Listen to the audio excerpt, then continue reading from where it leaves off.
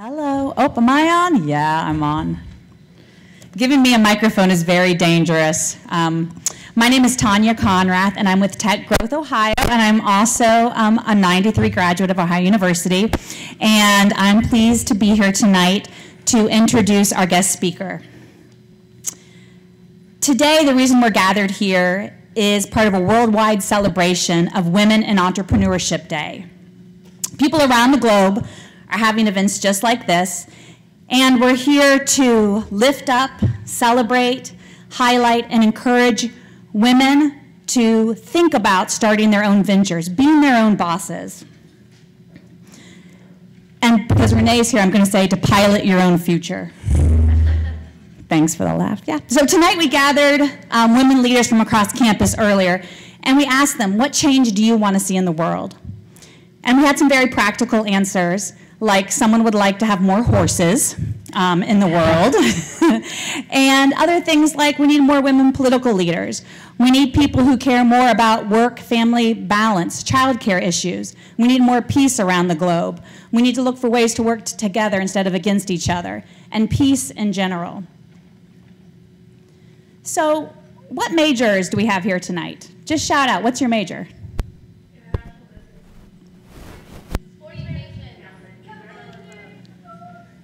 What else? Any entrepreneurship students?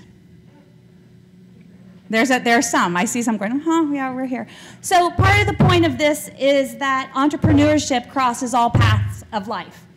Whatever major you're in, whatever department you're in. And as you consider your career path, I encourage you to remember that starting your own venture and your own enterprise is a very real option. And we have a speaker tonight that did just that. In 1988, Renee Bengelsdorf came to Ohio University to study journalism. She was a resident assistant, the founding vice president of Delta Zeta sorority, and she also worked at the Post. During her sophomore year, she met Kurt. Kurt, where are you? I see you there in the back, who was also a Bobcat, who would later become her future husband. In 2008, Renee and Kurt started Charlie Bravo Aviation. If you think of a real estate agent that matches buyers and sellers with houses, that's basically what Kurt and Renee do with airplanes. Jet airplanes, fleets of planes, helicopters. So if any of you want to know the current market value of your helicopter, you're in luck. In 2015, the business aviation industry remains a man's world. In fact, when you look at who holds the title of director and higher, 96% of those positions are held by men. Only 4% of women hold those higher up positions in aviation.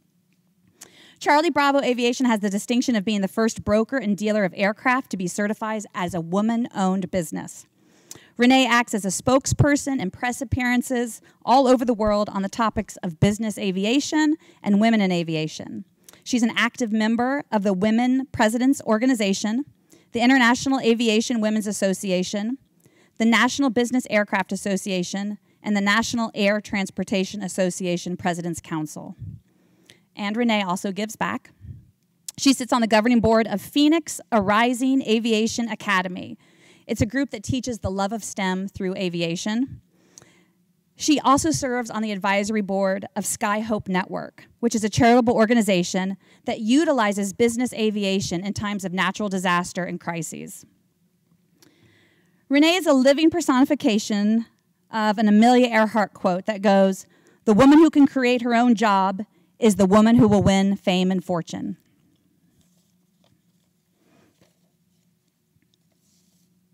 As we celebrate Women in Entrepreneurship Day at Ohio University, I want you to look around at the network of support that you have right here. You already have a resource right here to build your connections and relationships with other strong women.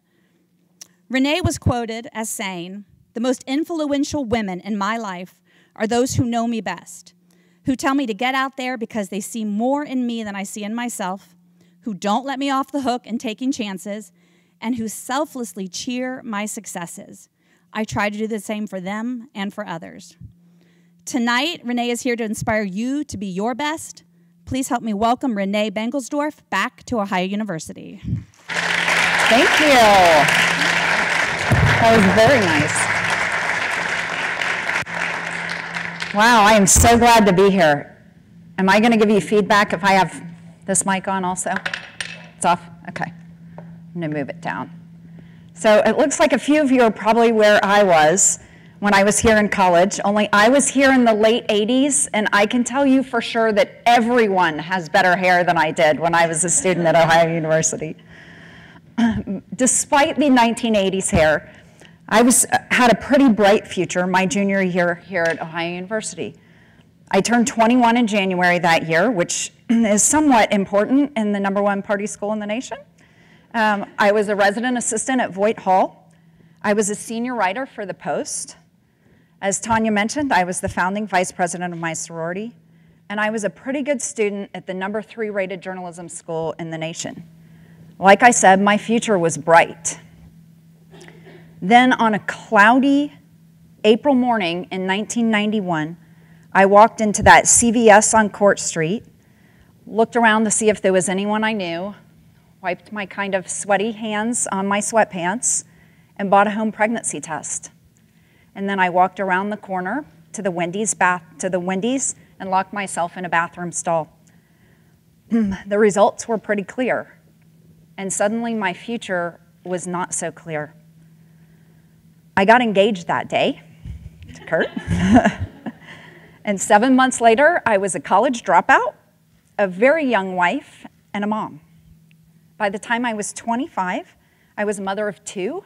We were living in Washington, D.C., which is a town known for having overeducated workers, not undereducated ones. And I had no marketable job skills. I was a stay-at-home mom. My husband traveled for work, so even any thoughts that I had of freelance reporting were out. But it was in those days between changing diapers and replaying The Lion King for the 72nd time that I began to learn some principles that I believe crush mediocrity, and they ultimately put me where I am today.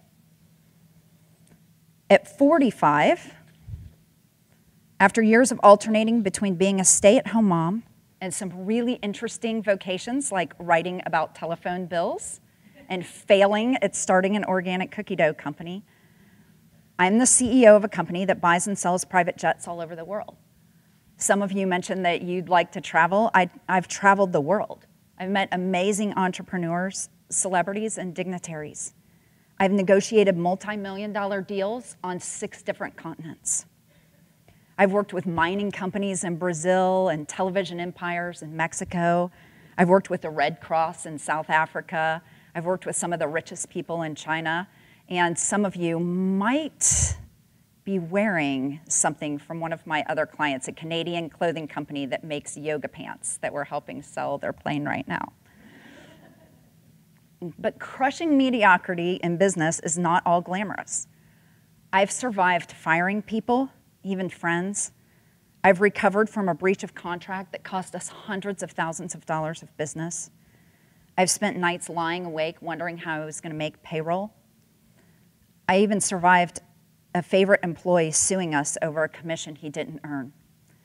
But probably the most challenging thing that I've done is figure out how to work successfully with someone who feels like he has a license to sexually harass me. But we have been married for 25 years now. You have to be careful of those MRS degrees, girls. Sometimes you don't know what you're getting.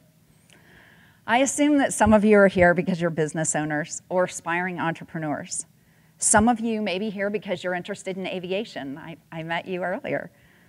You may be here as an assignment or a stopping point between 2 classes, but whatever the reason, I hope I somehow inspire you today that wherever you've come from and wherever you're going, you can crush mediocrity and change the world. So what made the difference in my life? I made choices every day, just like you do. Some choices are big, and some are small. Sometimes I make good choices, and sometimes I make really bad ones. But the impact of your life is the sum of those choices, day after day, year after year. And the choices that seem the most devastating can be redeemed by the choices you make every day after that momentous one. That little boy who changed my future in 1991 graduated from TCU last year and married his college sweetheart last month No baby on the way for him. So what can you do today to ensure that you make the choices that turn your life into the version that changes your world? I'm going to give you 6 principles that I've used to do that. Every single one of them, when put into practice, crushes mediocrity. The first of my life principles is be excellent.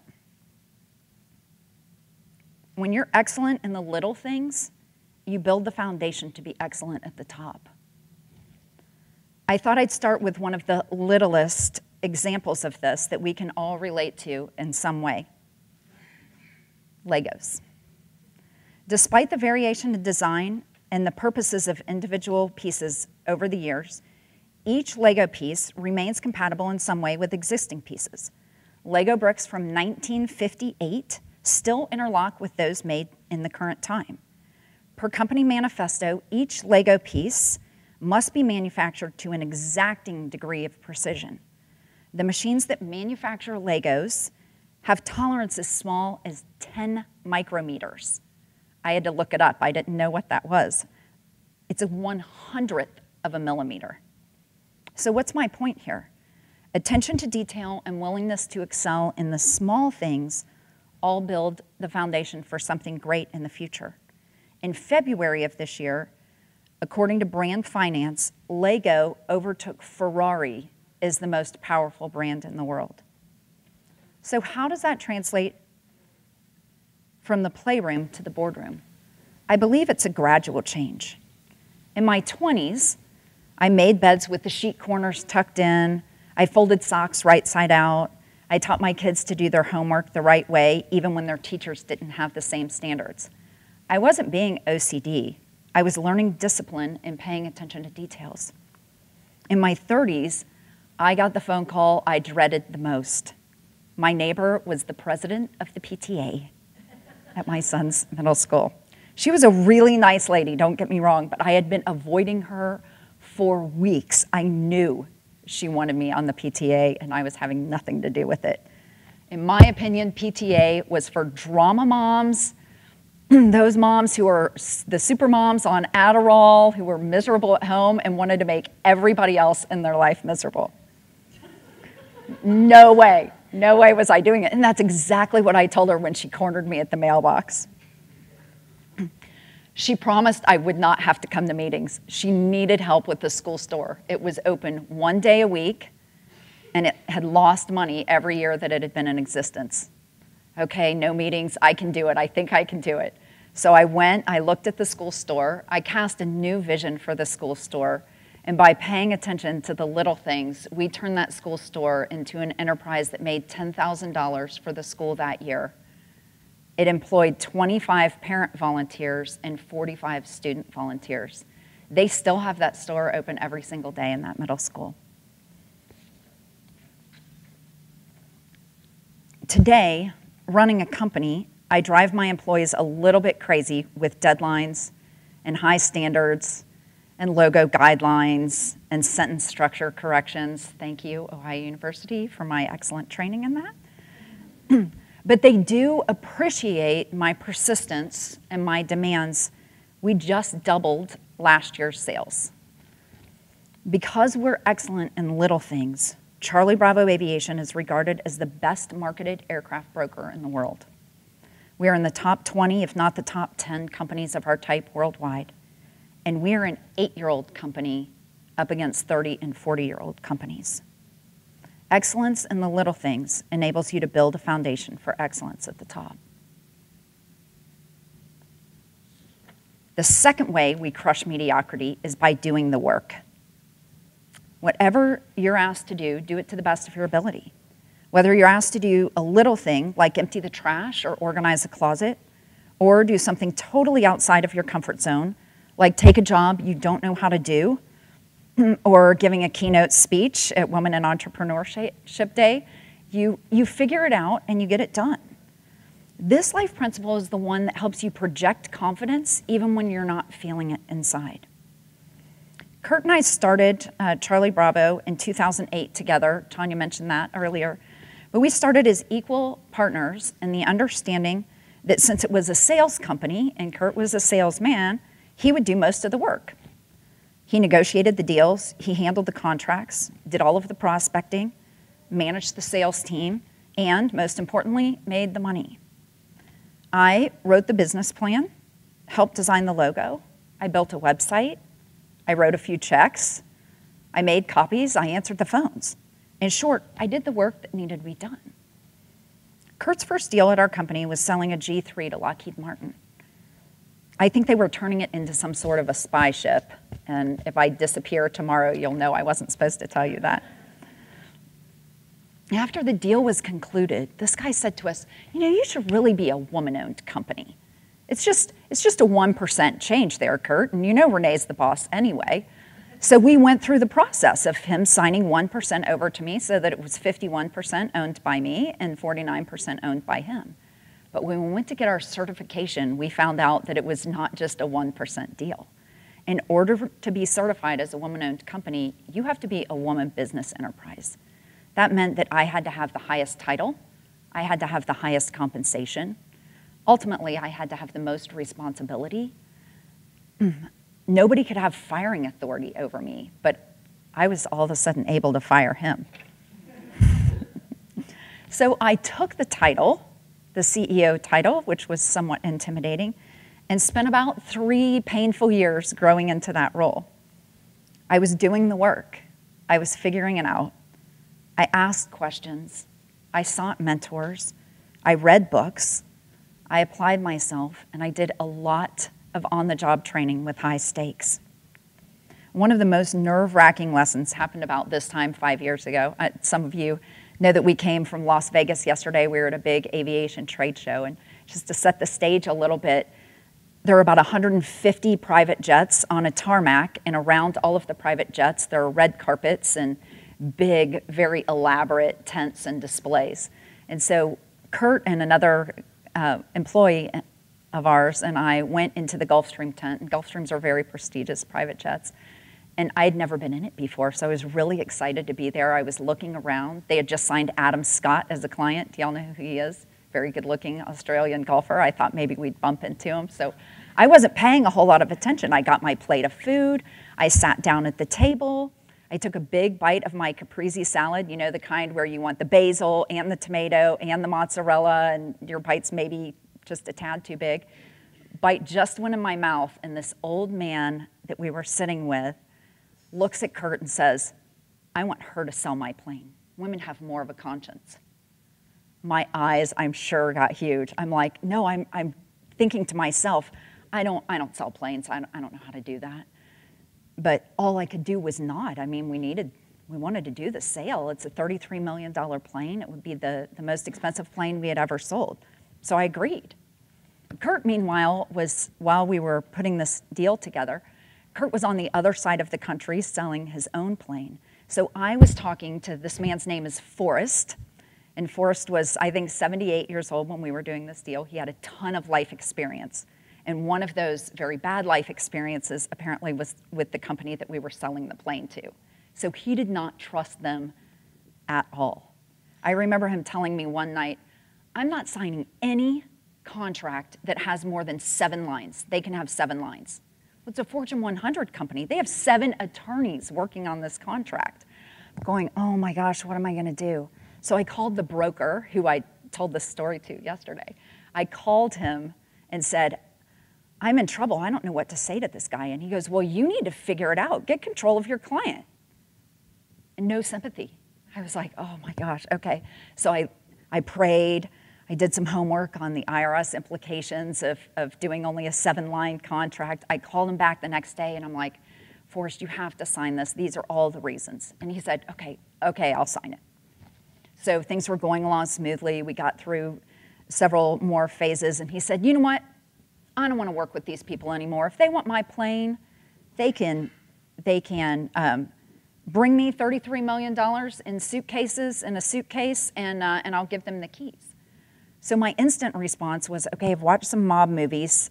There's no way $33 million fits in one suitcase. This is going to be a truckload of suitcases, and we're going to have people with machine guns protecting this much money. And then what's the IRS going to think? So finally, we talked him into actually purchasing or selling the aircraft. He signed the contract. It was a very, very nerve-wracking initiation into aircraft sales for me. Today, I handle all of the contracts for Charlie Bravo. I tell other brokers that they need to get their clients under control. I usually am a little bit nicer about telling them how to do it. I love it. I love that part of my job now. But back then, I was terrified and vastly underqualified. And people tell me now that I seem very confident, and I think it's probably because I'm no longer afraid to take risks. I'm not afraid to fall on my face anymore. It's gonna happen. What I'm more afraid of today than failing is being mediocre, because it really just doesn't get you anywhere.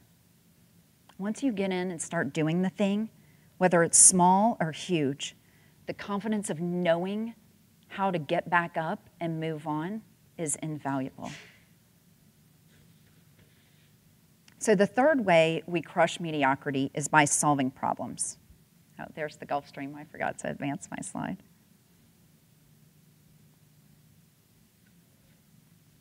I had a boss early on that taught me that I should not be a problem identifier. I should be a problem solver. About the third time that I went to him with a problem I was experiencing, he just stared me down. And I was like, oh yeah, problem solver, not a problem identifier. So I'd like to talk a little bit about a completely different topic here. How many of you know who Ronda Rousey is? Okay, good. For those of you who don't know, Ronda has single-handedly revolutionized a male-dominated industry. Now, cage fighting might not be something that any of you aspire to do. I didn't hear any of that earlier when I was meeting with some of you. But before you throw it out, think about it from a different angle. Saturday night's UFC fight headliner was Ronda's fight. And the fight right before hers was a woman's fight too. The warm-up fights were men's. That's a pretty big change. And Ronda's big personality, charm, beauty, and of course her ability to finish fights in less than a minute with a technique called the arm bar, which dislocates the opponent's elbow, has made a big mark in fighting. There are hours and hours of video of Ronda Rousey on YouTube. I'm gonna play a short clip just so that you have her dominance in mind when I go on to the rest of this point. She's the girl in the black. World's in trouble, there's no communication. And everyone can say what they want to say. It never gets better anyway. So why should I care about a bad reputation? Anyway, oh no, not me. Wow, no, not me. I don't give a damn about my bad reputation. So you kind of get the point. If you're facing Ronda in a cage, that you've got some problems that you've got to overcome. She dominates you, she knocks you down, she flips you over, she puts you in an arm bar. You don't get up. You usually leave bloody and stunned. These are definitely problems if you're against Ronda Rousey in a fight. So now let's consider Saturday night's fight. Did anyone here watch it besides me? Okay, a few of you are very timidly raising your hands. Okay. Ronda was favored 10-1 over Holly Holm. 10-1. Those are some big odds. We just watched some of the problems that Holly knew that she was going to face when she went up against Ronda. They're pretty easy to identify, and they terrify most people. Instead of focusing on how intimidating Ronda is, Holly talked after the fight about focusing on the solutions. She trained like crazy, sometimes 5 workouts in a day. And what was noticeably different in her fight Saturday night than any others is that Holly's a kickboxer and she trained to fight standing up. She didn't let Ronda get her down often, I think maybe, 3 times?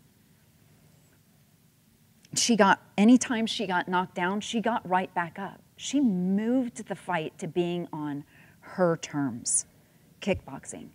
The blow that ended the fight was Holly's left foot connecting with the side of Rhonda's head. She knocked her out cold. Holly didn't just do her best to know the problems that she would face. She identified the solutions, trained to execute them, and beat the unbeatable in just under 2 rounds. I don't even think Rhonda had ever gone 2 rounds before. Most of our problems are not over in 10 minutes or less, but we can usually solve them if we're determined enough. Last year, we had a deal that went on for 8 months. Deals usually close in about 2 to 4 weeks unless they're being exported to another country. That tends to make it a little longer, but this was an unusually long deal. It was complicated from the very beginning because the buyer and the seller had a huge personality conflict. We were representing the seller, and the buyer's broker and I were constantly refereeing. When it was time to close, the buyer sent $2.6 million to escrow, and then there was a problem with the title. The buyer agreed to wait for the seller to contact the state of Texas to have the problem cleared. The state refused. The seller decided to appeal. The buyer was furious. He was going to lose his deposit if he took his money back out. I spent hours on the phone with attorneys. I called the state comptroller's office. I got rerouted to the Attorney General's office. I thought I had hit a home run. I had flown the Attorney General around in a helicopter, and I was pretty sure he would work it out for me. Didn't work. The problem persisted. The buyer kept his money in escrow, not willing to forfeit his deposit. It was a 3-month showdown with daily threats of lawsuits. Finally, we got the lien removed, only to discover that the seller needed another tax shelter, and his new plane's delivery had been delayed again. Another complication. We persuaded the manufacturer to sign a demo over to him. Another solution. The reason this deal finally closed is because I learned to crush mediocrity early on by finding solutions instead of identifying problems. At the top, there are very few people you can call on to solve your problems. You have to figure it out. And believe me, you're more valuable as an employee and more respected as a business leader when you don't burden others with things you could solve on your own. Okay, we're at the halfway point. You guys getting anything out of this? Okay, good. So the 4th way we crush mediocrity is by sharing success. And Tanya, I think this has been your theme the whole night, so you're gonna like this point. We all need other people, and besides, life is richer and more fun when you share experiences and successes.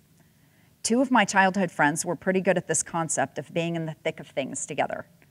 For those of you who don't know them, I'd like to introduce Ethel and Lucy. And hopefully we've got some sound on this one. Now, this is your last chance. If one piece of candy gets past you and into the packing room unwrapped, you're fired. Yes, ma'am. Let her roll!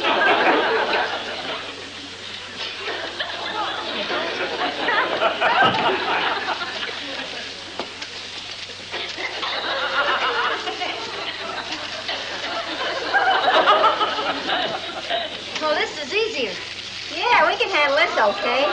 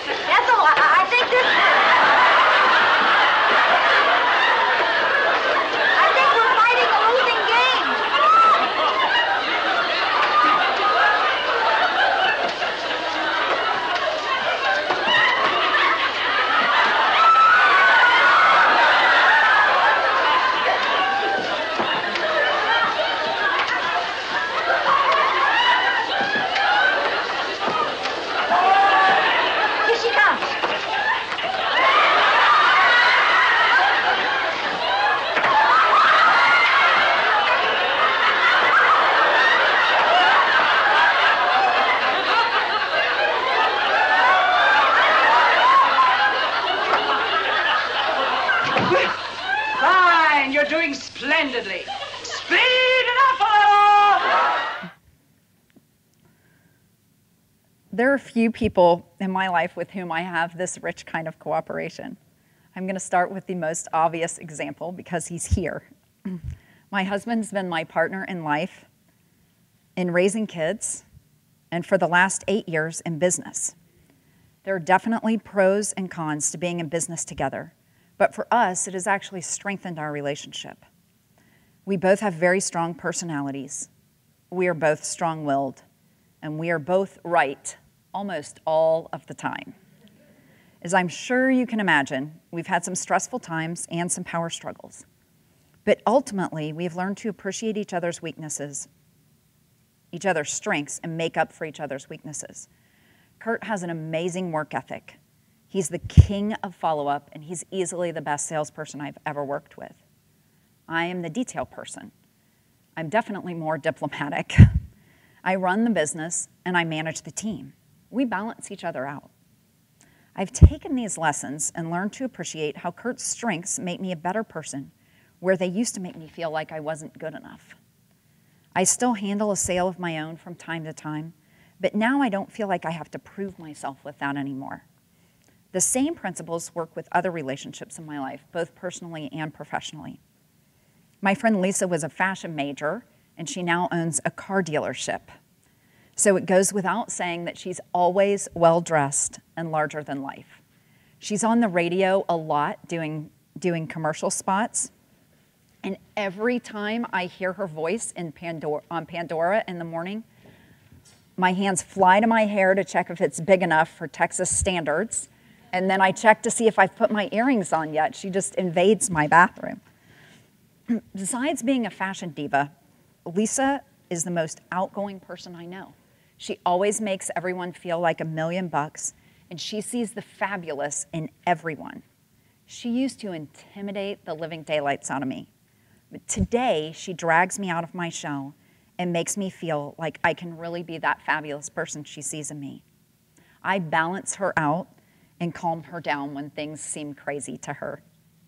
The funny thing is, people think that we should hate each other, that we couldn't possibly share a stage, and that we should be in competition with one another. That couldn't be farther than the truth for me and Lisa.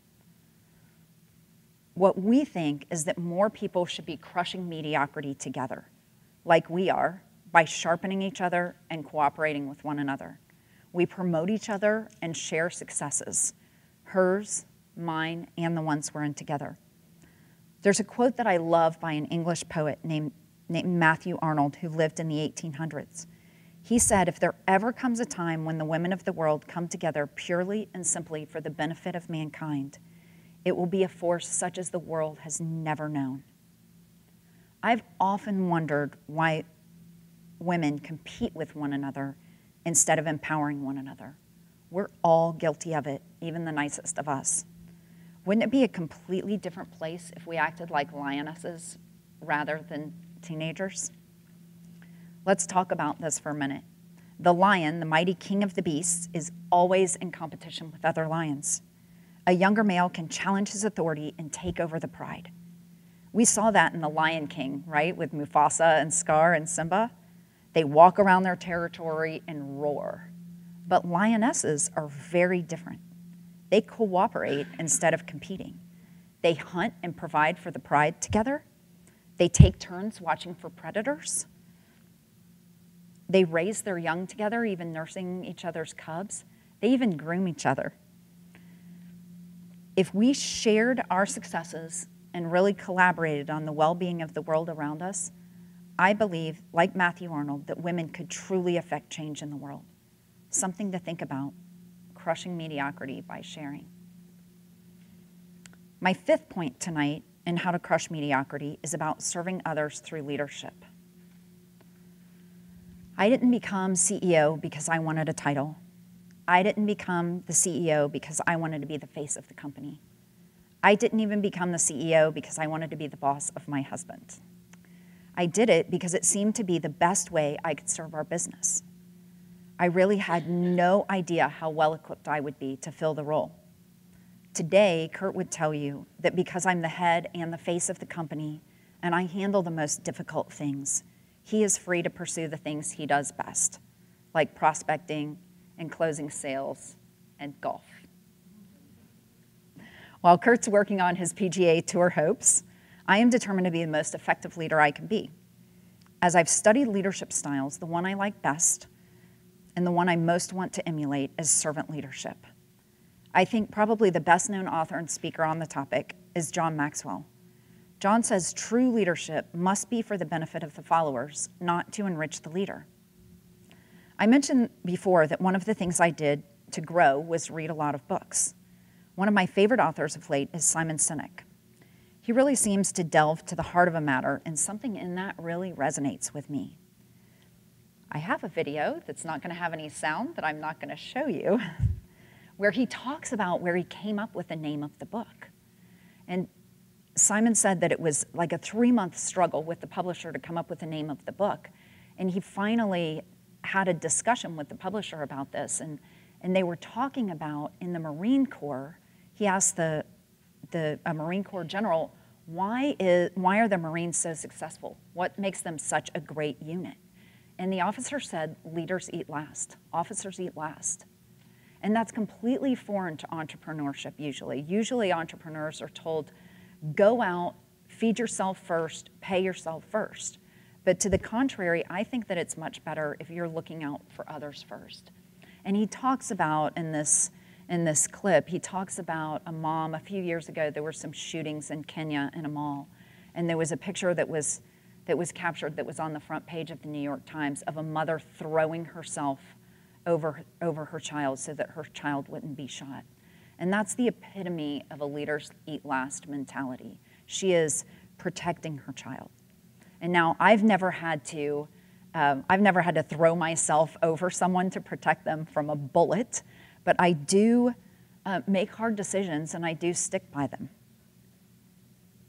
I've fired a team member. Instead of assigning his work to someone else, I took it on myself because I wanted to show my employees that I was willing to do those excellent things and take on that extra burden to make the company successful. I've picked up the phone and called through 100 plane owners to find a plane for another client, even though that is my least favorite thing to do. I did it because one of my employees had a deadline to meet and I was helping him out. I still answer the phone sometimes. I still make copies. There's no big moment in time when you become a servant leader. It's all in the little choices, day after day, year after year. Someone I've studied as an adult was an amazing servant leader. We all studied him in school as a civil rights leader, Dr. Martin Luther King Jr. Here's what another student of Dr. King had to say about the subject of servant leadership. A servant leader is one who offers an inclusive vision, listens carefully to others, persuades through reason, and heals division while building community. Dr. King's willingness to do these things and serve in this way changed not just his world, but its lasting effects have changed ours. We have the same opportunities to lead through example in a selfless way and change the world.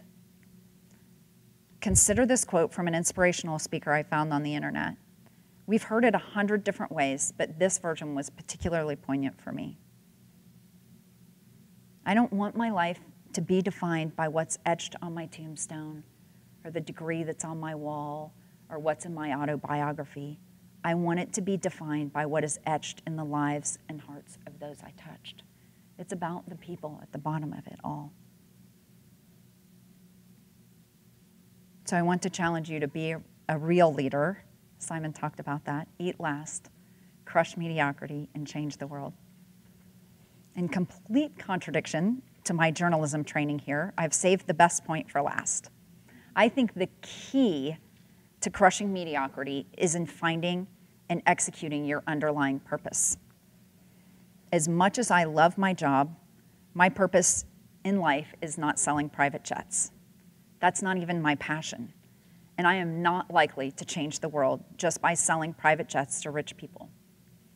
No matter how much you love what you do or what you plan to do, your job will not likely be the driver for you to change the world. This is tough.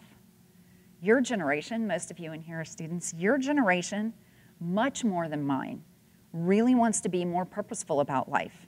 You want to know and understand and believe in the meaning behind what you do, everything you do.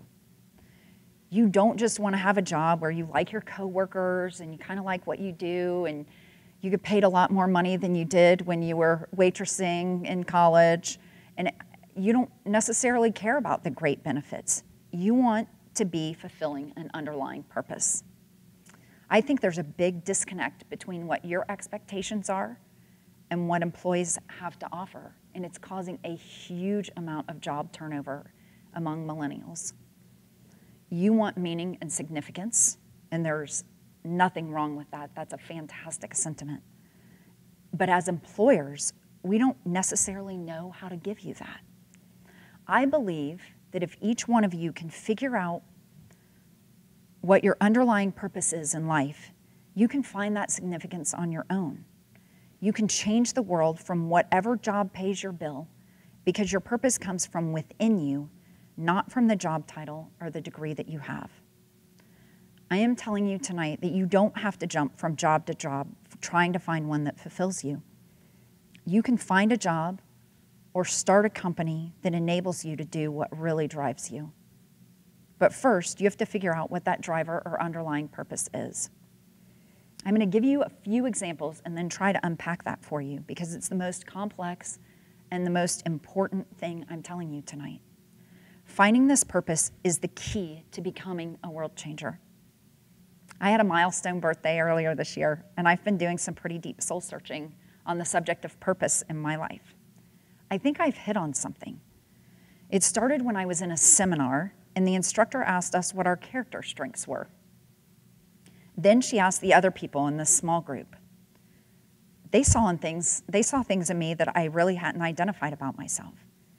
Then she asked us to ask others close to us what they saw. I even asked my sister, who's sitting here in the front row. What I heard was that I'm bold, detail-oriented, honest, discerning, a good manager, and diplomatic. My husband told me that I was a problem solver. My daughter-in-law said that I don't let conflict simmer. I get it on the table and deal with it. As I was thinking about those things, I looked at what I'm really passionate about in life and work. Performing to the best of my ability, having harmony, making others better by being around me, and learning new things were just a few. For example, I'm thrilled as a parent when my kids are successful in the things that are most meaningful to them. I'm most satisfied in my marriage when Kurt and I are in agreement on most things. I feel empowered at work when things are running healthily. One of the things that attracted me to journalism in the first place is that I got to investigate something different every day.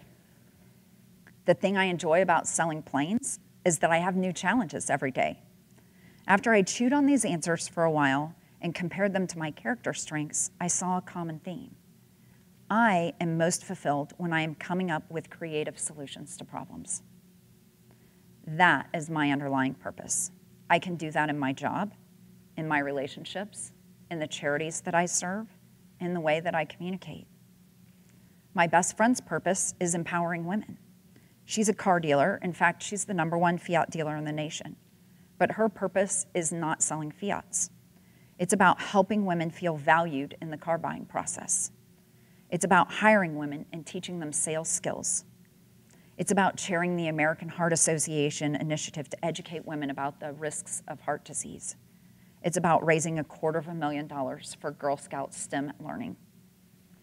My son's purpose is also different from mine. He's passionate about any number of things: college football, working out, his new wife, homeless ministry, and winning. But when we dug deeper and looked at his skills and his strengths, the ability to relate to people with whom he disagrees, a great sense of humor, a strong sense of justice, and natural leadership, whether he wants it or not, we see that Jake's underlying passion is about building relationships. Jake also happens to be a millennial who works for me. When I know that his underlying purpose, and frankly his biggest strength, is building relationships, I understand why he doesn't enjoy the parts of his job that require him to analyze data. He lives for the personal and professional relationships that he builds, whether he's building those for himself or he's building those between two other people. He's best at his job when he can really do that. So we work, Jake and I together, work to find the balance between the things that he has to do, like analyzing data, and the things he loves to do, like building relationships. From these examples, I hope you can see your purpose, the thing that really makes you tick at the bottom of it all, is not the same as your degree or any title you may carry, whether it's sister, director, doctor, boss, mom, or 10-year-old birthday girl in the front row. It's about what gets you up each morning and motivates you throughout the day. I'd like to challenge you to go through the following exercise. If you don't have a notepad, now's a great time to pull out your cell phone and take a picture of the next couple of screens, because I'd love for each one of you to do this. And there'll be 3 up here. If you only want to take 1 picture, that's fine. Think about your character strengths, then ask others what they see in you, and write these things down. It's important to ask other people because they see things that you don't. Then I'd like you to identify the things you really love to do and analyze what it is that you love about them. In your job, in your degree, in your extracurricular activities, in your relationships. If you look at both lists, do you see an underlying theme? If not, you may need to dig deeper. The reason Jake is passionate about college football is that it connects him with other people. He played football. He was a quarterback. He can talk about football intelligently. He can share an afternoon with someone, building a relationship, watching a football game. It's about the relationships more than the scores for him. This is not a 5-minute process for most of us. It requires some soul searching and some analytical thinking. But when you stumble upon that theme, you likely have found your underlying purpose. And then you can begin making choices based on that. Those choices can help you change the world. Can I tell you that I changed the world selling private jets? Nope. But when I'm selling a solution to a problem of traveling between small towns, critical organ transplants can happen. Face-to-face meetings can save jobs or deals. And by having that extra income and some business sense, I can fund projects to free girls from sex trafficking and help them get back on their feet. When I am operating in my underlying purpose, I am crushing mediocrity and I am changing my world. And when each one of you finds and operates in your underlying purpose, when you are leading from a position of serving, when you are sharing successes and helping others succeed, when you are solving problems instead of just identifying them, when you are doing the work, whether it is menial or outside of your comfort zone, and when you are excellent in the little things, each one of you is crushing mediocrity, and you will change the world. Thank you.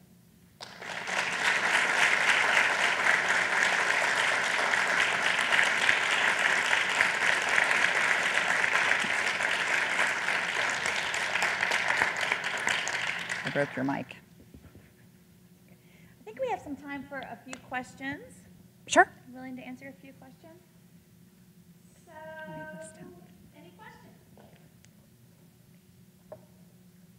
What's the most challenging thing you've dealt with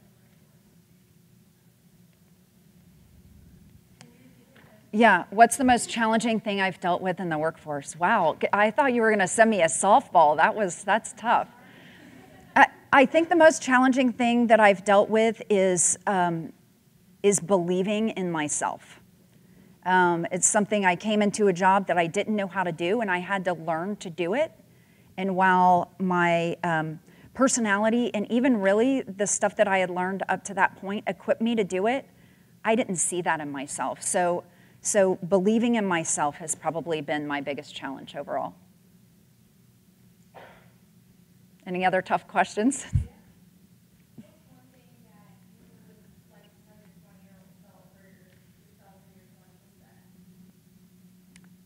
One of those things I told you tonight which is that the impact of your life is the sum of all of your choices, day after day and year after year. So each little choice that you make builds a foundation for where you're going in the future. And so sometimes you have to look back at the choices that you made and say, you know what, I can turn that bad choice into something good, or you can say, I need to never make that bad choice again. And so there's some things that you can look back and do, but if you decide to go down a good path, being excellent in little things, being honest even when it's difficult, those kinds of things that build your integrity really build a great foundation. Those things are important, even when they don't seem like they are. Anybody else? Yes. So if you're in the male-dominated field, Mm-hmm. do you have any sort of strategies or advice for how to navigate that? Work harder than them, read more books, learn more, and look great. It's all important. It's all important. You have to be smarter and better looking.